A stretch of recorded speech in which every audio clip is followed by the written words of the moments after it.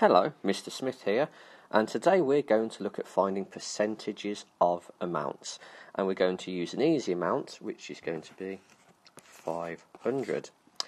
And the first percentage we're going to find of 500 is 30%. So, to find a percentage of any amount, there's an easy way to start, and the easiest way to start is to find 10%. Finding 10% of any amount is easy because all you have to do is divide that amount by 10. It's that simple. And that only works for 10%. It doesn't work for 15%, 20%, 50%. It only works like that for 10%. So 10% of 500 would be 500 divided by 10. And then think about your place value. Obviously it's going to jump one place to the right. It means we've got 50. So 10% of 500 equals 50. However, the question asked us for what 30% of 500 was. So if we know that 10% is 50, we need to think, what have we done to 10 to get to 30? Well, we've multiplied it by 3.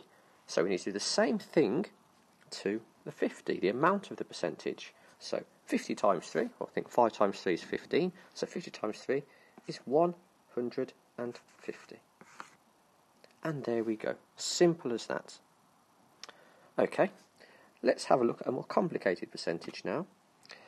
Let's have a look at 36%. Of 500. Stay with 500 because it's a nice easy number to work with and I won't get too confused. So, as before, we need to find 10%. Always start with 10%. So, 10% of 500. Remember the rule? Can you remember what the rule was for finding 10%? That's right, divide it by 10. So, 500 divided by 10 is 50. And again, we're going to want 30% because we've got 30% in our amount that we need to find. So 30% of 500.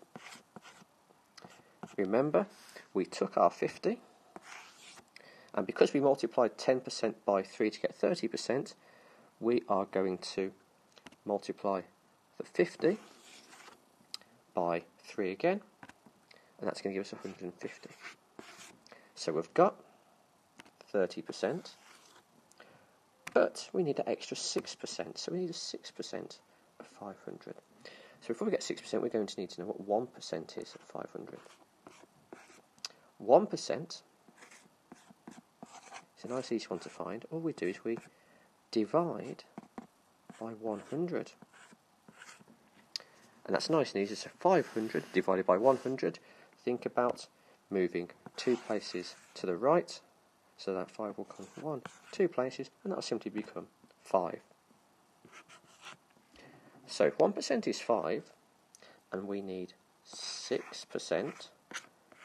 What have we done to 1 to make 6? Well, we've multiplied it by 6, haven't we? So we can do the same thing to our amount. So 5 multiplied by 6 gives us, of course, 30. And then what we need to do is we need to add that 30, that 6%, to the 30% earlier, 150. So 150, add that 30, gives us 180. And there we have 36% of 500 being 180.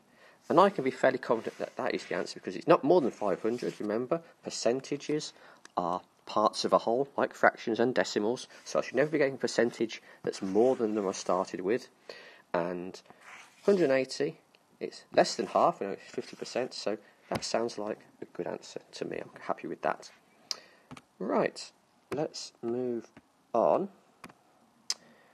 And let's find a different percentage now.